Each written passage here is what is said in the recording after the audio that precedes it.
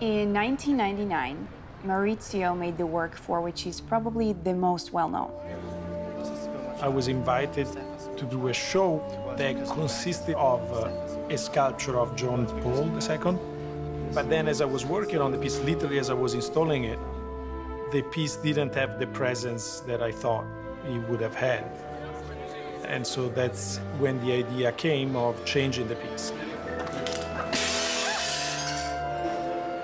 And so this image went from what was supposed to be a sort of image of authority, it became this much more aggressive image of the Pope being hit by a meteorite.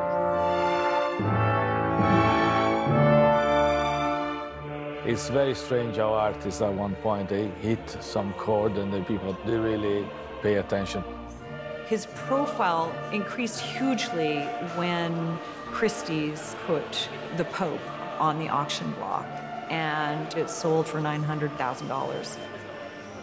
That changed his relationship to the market, there's no doubt.